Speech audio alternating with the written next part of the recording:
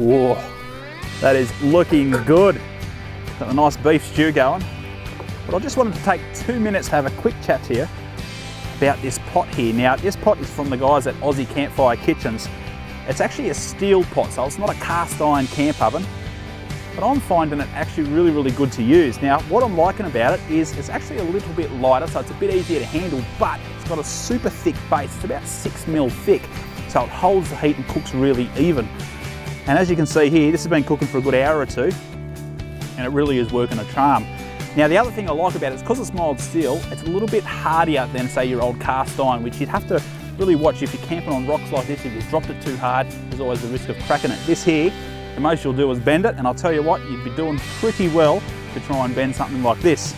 So, if you want to get yourself a pot just like this one, something that you'll use not just when you're camping, but also when you're at home, it'll probably become your favourite pot like it has for me.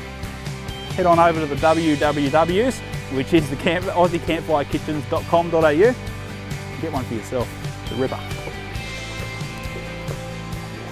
Yeah.